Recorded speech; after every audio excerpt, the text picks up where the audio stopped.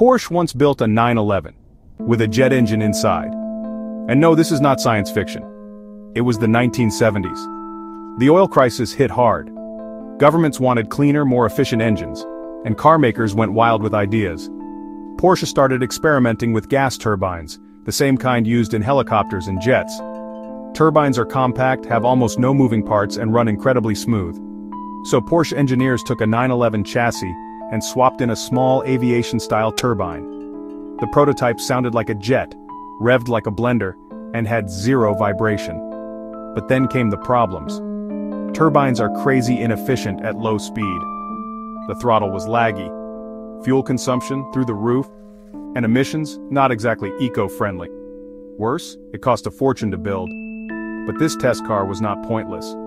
It pushed Porsche's thinking forward, influencing later Le Mans endurance tech, turbocharging philosophy, and even hybrid cooling systems. It never made production. But for a moment, the 911 was almost a fighter jet on four wheels. You are watching Just Facts. Subscribe for more truth under the hood.